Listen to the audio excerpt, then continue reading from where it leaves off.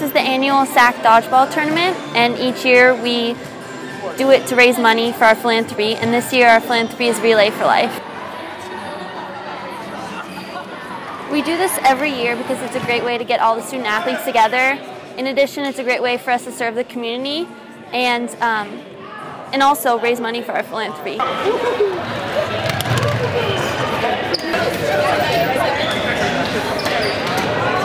So for as long as I've been here, which is 4 years, we usually host a dodgeball event where a bunch of athletes come together from different teams and all compete to win the dodgeball event.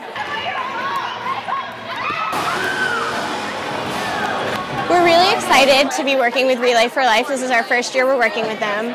Last year we worked with Make-A-Wish Foundation and raised over $3,000 for them, so we're really excited. And we're looking forward to collaborating with the student group on campus and have a big event when Relay for Life happens in the spring.